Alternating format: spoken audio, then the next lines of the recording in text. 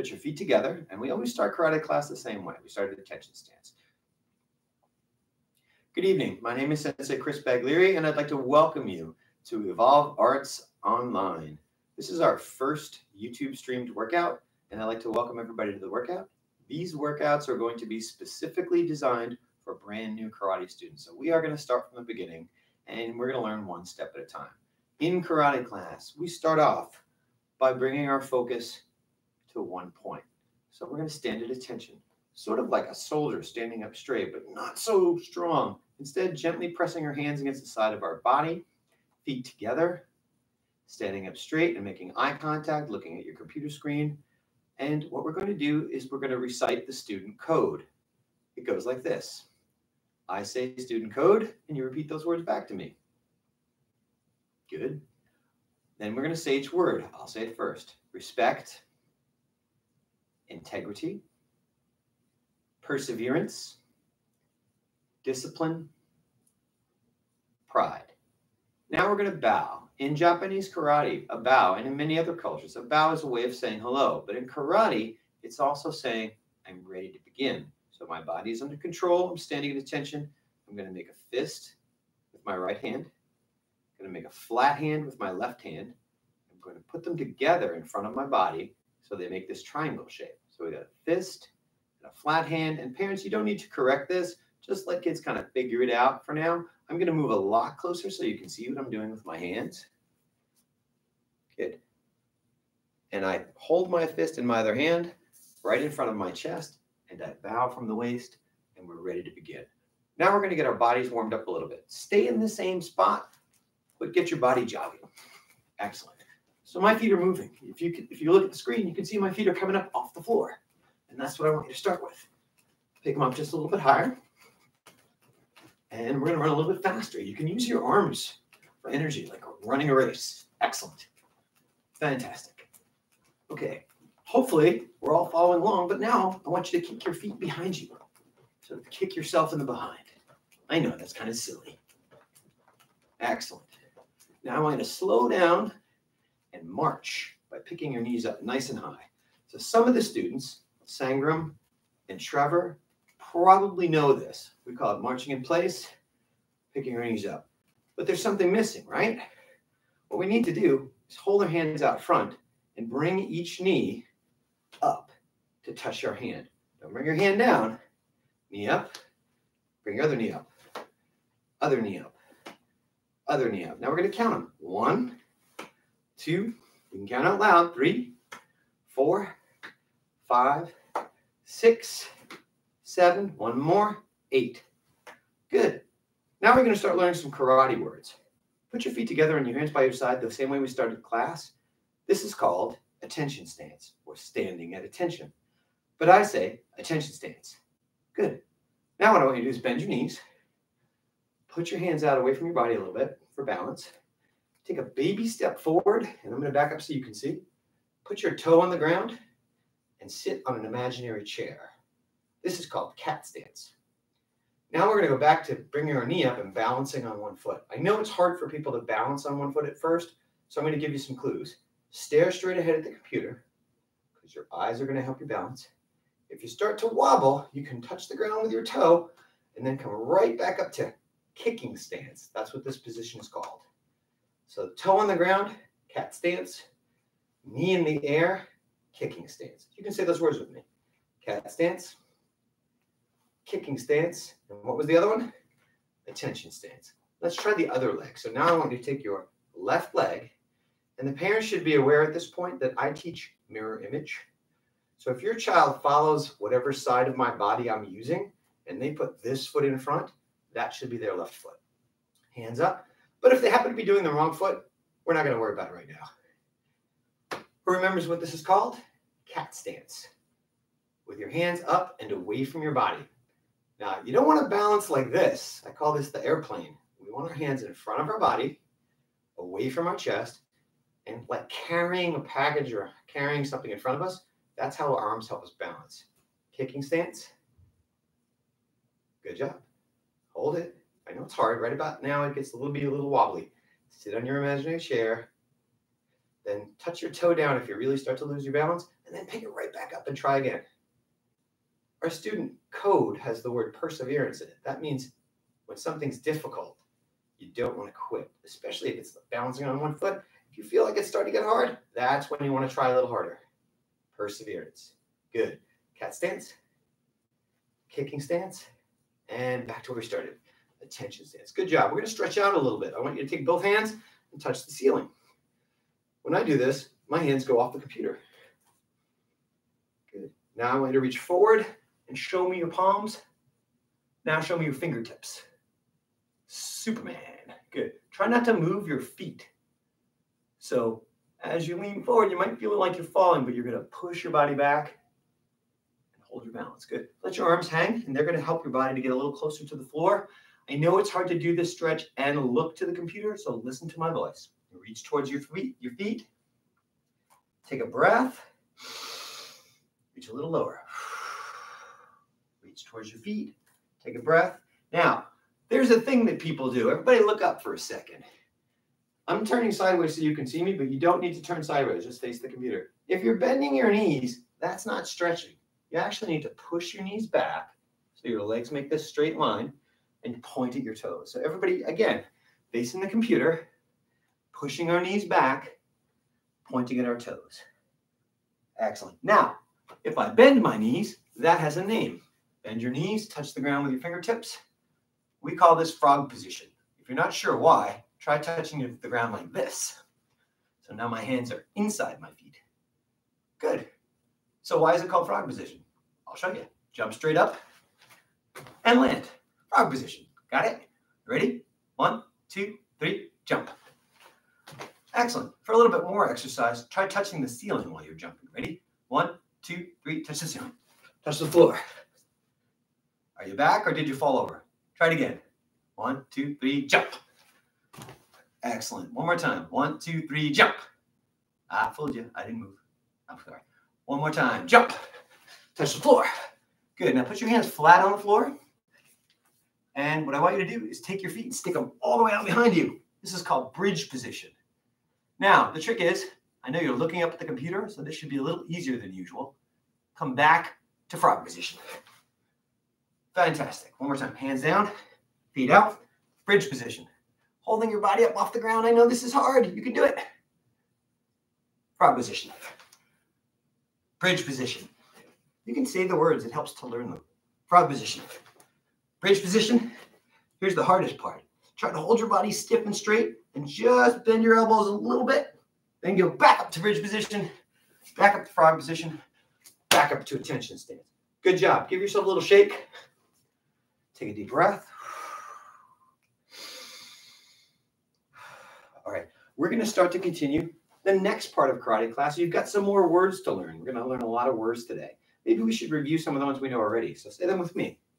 Attention stance, cat stance, toe on the ground, just your toe. Like I say in class sometimes, you're dipping your toes in the pool, but the water's too cold. And what's this? Kicking stance. Good job. Attention stance. Now I want you to spread your feet out, but keep your toes pointing straight ahead. So my feet on the floor are going straight down the lines of the floor. And I want you to bend your knees. And I want you to put your hands out in front of you. And then I am going to ask you a question. What does it look like I'm doing right now? Yeah, I know Trevor knows. I know Sangram knows. But everybody else, I want you to think about it. We call this horse stance because it looks like you're riding a horse, holding onto the reins and bouncing up and down. We're not going to bounce, though. We're going to bend our knees and sit down in a strong stance with our knees pointing forward. So I'm going to turn sideways. You can stay right where you are. When you're in a horse stance, your knees poke forward over your feet. Okay, so let's face forward. Toes forward, knees forward. I want to see the open parts of your hand because we're going to make a fist. I'm going to move closer. You can stay where you are. You can see the screen pretty well. To make a proper fist, I'm going to curl my fingers and my thumbs are sticking out. I need to find a place to put them. My hand is kind of like a box. I'm going to close the box and using my thumb, I'm going to press down on these fingers and lock it shut. fingers curled, thumb locked. Then I'm going to take the pinky part of my hand and touch them together. Then I'm going to take that same part of my hand and touch it to the side of my body. This is called chamber position.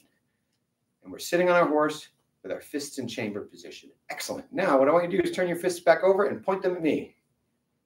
This is called double punch. See, because we're punching, but we're doing it with both hands. Good. Turn them upside down again. Put the pinky part against your body, chamber. Push them forward, double punch. Notice that when I push my fist forward, they turn over sort of automatically. Turn them again, chamber. Push forward, double punch. Parents, don't do a lot of correcting. We'll get this, I promise. Chamber, double punch. We breathe in when we chamber. We breathe out when we punch. Try saying the words. Chamber, double punch. Chamber, double punch. Chamber, double punch. Excellent. A little bit faster. Sit down on your horse. Pick a spot to aim at in front of you.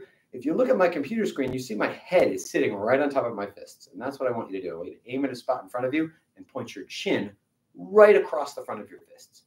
Excellent. Breathe in, chamber. Breathe out, double punch. Breathe in, breathe out. Breathe in. Let's count them.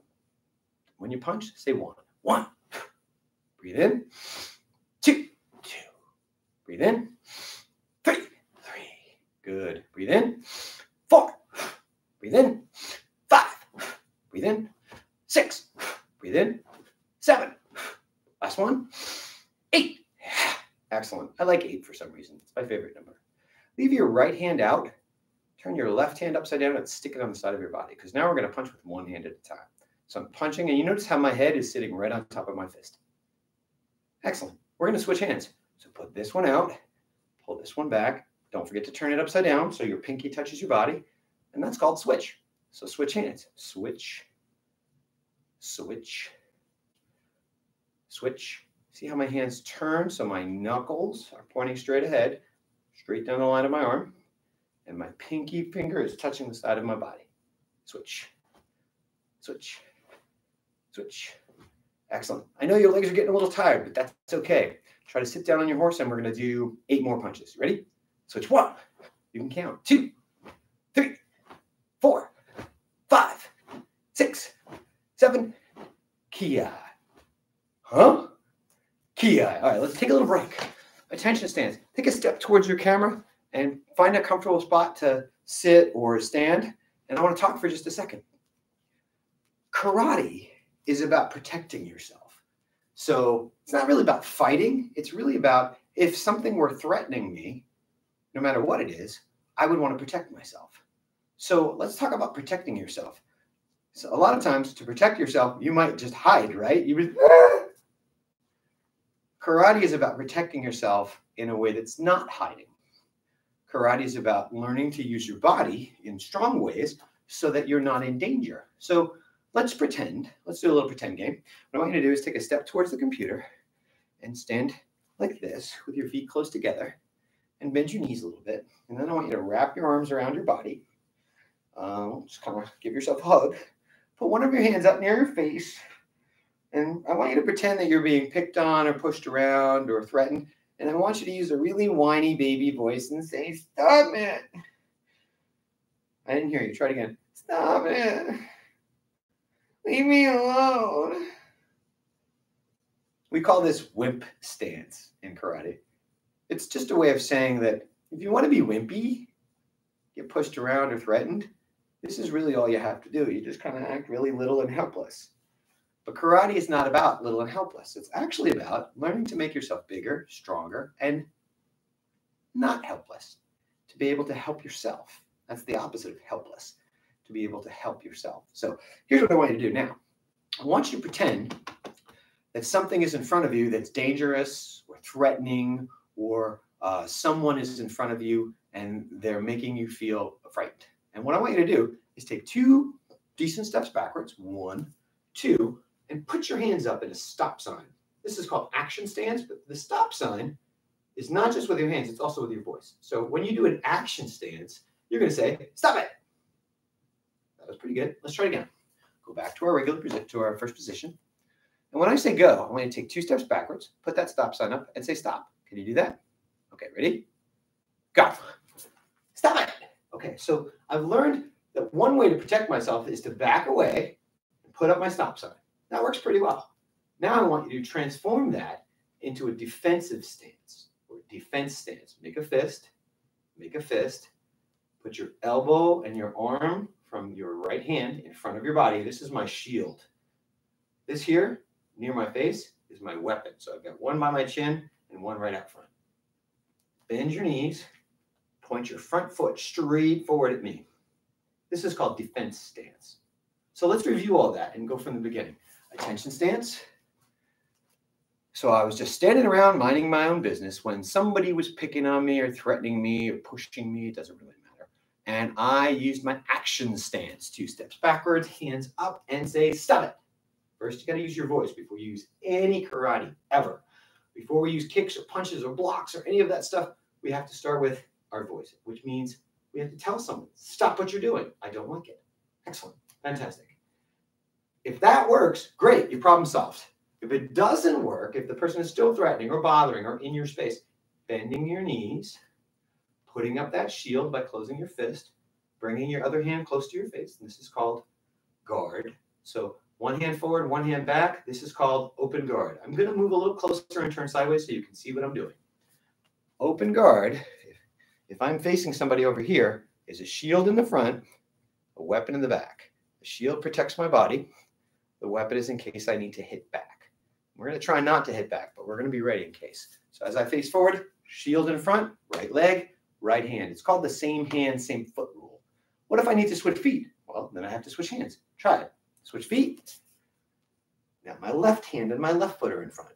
Fantastic. Try again. Switch feet. Very good.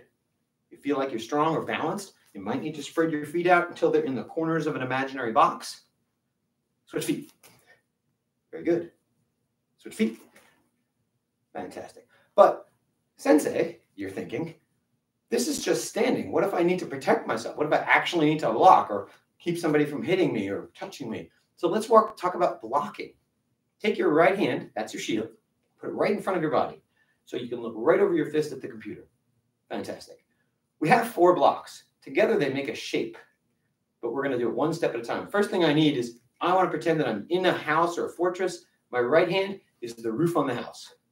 So when I raise my arm above my head, and I turn my hand away from me so I can see the back of my hand, this is called high block. Everybody say high block.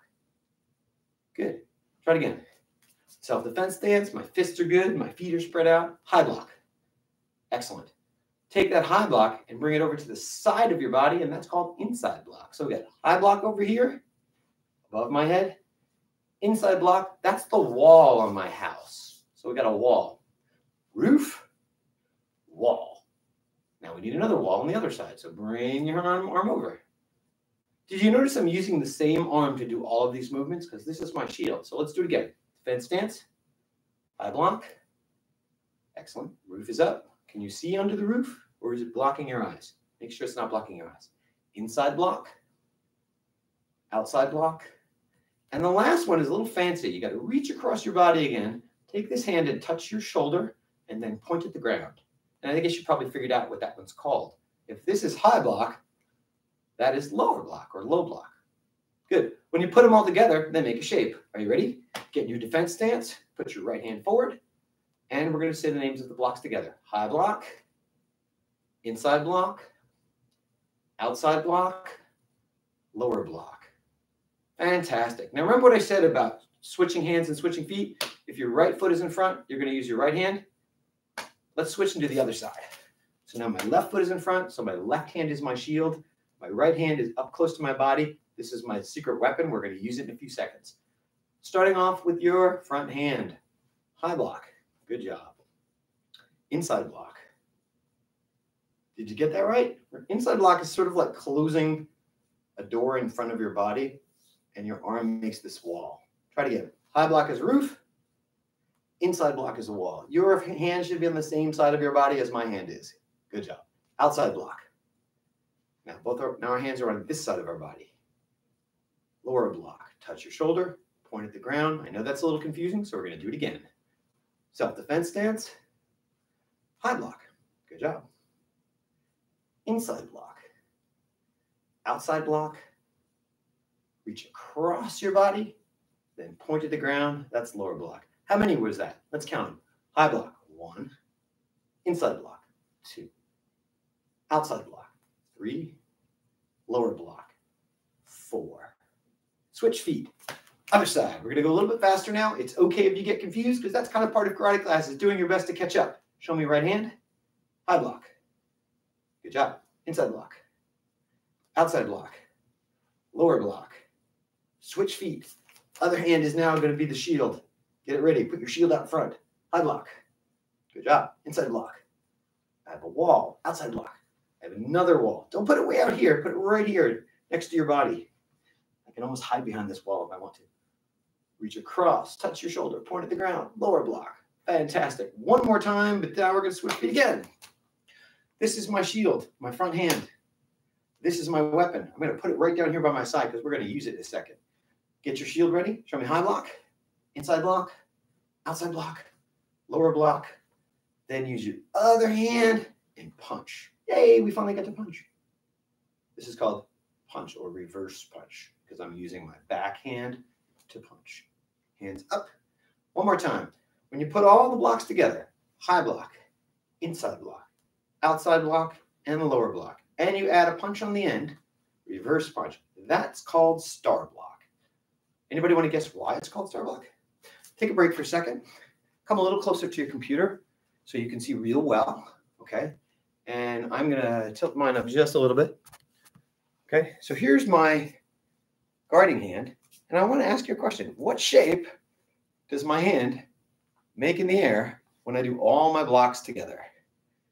Well, it's not exactly a star shape, but it's kind of a star shape. High, in, out, and down. That's called star block. So let's do it one more time together. And then I'm going to give you some homework. Are you ready? Attention stance. We're actually going to start way back from the beginning of what we learned. We start off by standing at attention stance. We're feeling threatened or afraid or somebody is hurting us or pushing us, and we're going to start with action stance. So take 2 steps backwards, put your hands out in that stop sign, and you're going to say, stop it. Because we always use our voice before we use blocks or punches or any of that stuff. Got it? Excellent. Defense stance. Because now I'm still being hurt and I can't back up anymore. I'm out of room. So now I have to protect myself. Let's see a star block. Starting with your right hand. Roof, high block. Wall, inside block. Other wall, outside block. Touching your shoulder, lower block. Using my other hand to punch, reverse punch. Fantastic. That's called star block. One more time on this side. High block, inside block, outside block, lower block, reverse punch. Excellent. Switch feet. Excellent. We now have our left leg forward, so our left hand is back to being our shield. Everybody put your left hand out front and kind of hide behind your shield here. I can do anything I need to protect myself. Good job. All right, looking at the camera, working on our star block. High block. Excellent. Inside block. Fantastic. Outside block. Check and make sure it's going straight up and down like a wall. Touch your shoulder. Point at the ground, and you have a lower block. And last move, using my other hand, tap your side so you know which hand you're going to use. Reverse punch ki. Fantastic. All right, let's move in a little closer for a second. Okay, so that's fantastic. At the end of every first karate class, I do something called fast forward rewind. And what that is just a quick review of everything we've done. During this part of this live stream class, I don't want you to do any more karate. I want you to actually sit close enough to the screen to be able to see well, okay? And I want you to follow along with what I'm doing with your voice, because we're going to focus on names of things and words. And in the next 30 to 40 seconds, I'm actually going to go straight through every single thing we just did with its name, so you have a quick review of everything we learned today. Are you ready? Okay. You stay where you are. I'm going to do my little fast forward review.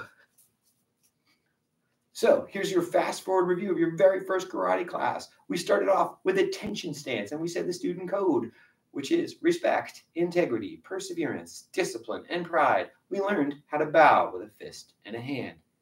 and we bowed. Again, you're not doing it, you're watching me. So right now you should be saying bow. And that's it, just say it. Attention stance. Then we did our warm-up, which had a few different movements that we learned the name of. One of them where we're sitting on an imaginary chair, and I need to get to where you can see me properly. It's not going to help. We did attention stance, and then we put our toe on the ground in front of us and our hands away from our body for balance, and this is called cat stance. When you pick your knee up and you balance on one foot, this is called kick stance, cat stance, kicking stance. We also did some exercises, and we learned frog position and bridge position, where a body is straight and flat, holding it off the ground. You can practice that, especially if you're a returning student and you know that you're supposed to be getting better at that. We got on horse stance, and we learned how to make a proper fist. We learned to curl our fingers, block our thumb, and put our pinky against the side of our body. From our horse stance, we did double punches, which is punching with both hands at the same time. You can practice as many of these as you want, as long as you sit on a horse. Good. Then we did single punches, where one hip punches out and one punches back. And we practiced going back and forth. Then we did action stance, where you're standing just normally and something is dangerous. So I'm taking my 2 steps backwards, putting up my stop sign, using my voice always. Stop it. If that works, fantastic. You're out of danger, good. The person has stopped bothering you, fantastic. If it doesn't work, we practiced how to defend ourselves from defense stance. Defense stance is knees bent, pointing your toe forward, shield in front, weapon in the back, and we use our shield to block. So we practice star block. High, in, out, and down. Then I punch with my other hand, and that completes the star block. One more time. High, in, out, and down. We also learned the same hand, same foot rule, which is when we switch feet, we also have to switch hands. So practicing switching feet. And if I'm on this side, this is my shield, and that's my star block.